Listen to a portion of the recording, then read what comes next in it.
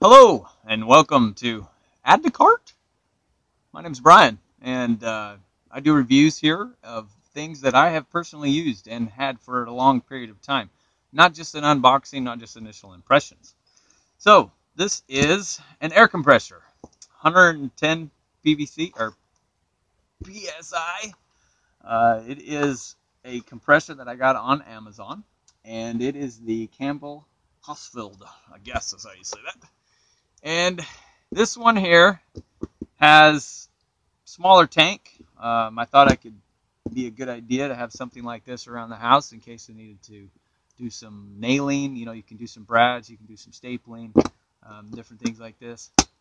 This is one of the accessories that comes with it. That's an air pump thing. And then this is the other accessory that comes with it.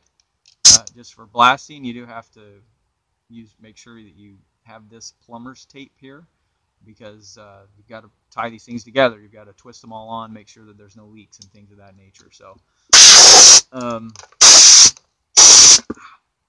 it's a good little device, but it's not real robust at all.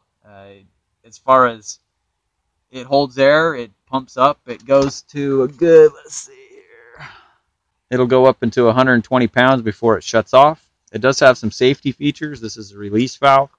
It's a good thing. It's got these little dials for turning up the pressure or turning down the pressure. So, but should you add to cart?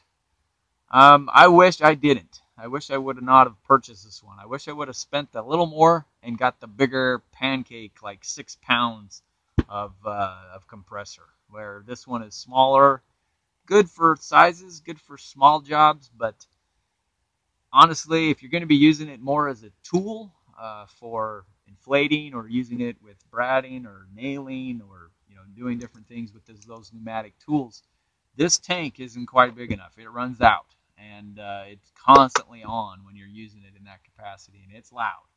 It will blah, blah, blah, blah, and it's not fun. Luckily, I've always got my headphones or I've got my G-Boom going.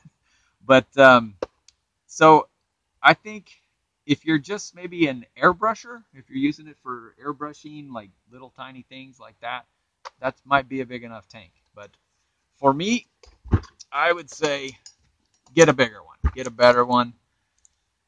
This one, probably not add to cart if you are looking for a bigger, if you're looking for your compressor. If you're looking for your first compressor, maybe, but not as big as I would need. And I like to use it on the cars. I like to use it for tools. I like to use it just blowing off the shop. And, just doing stuff like that, the air runs out quickly. So, I say get you a bigger one. Add to cart, I would not add to this one to cart. Unless you're using small jobs. Thanks for watching. If you like this, give it a share. Give me a like. Send it on. Maybe you hit that subscribe button. Thanks for watching. I'm Brian, out with Add to Cart.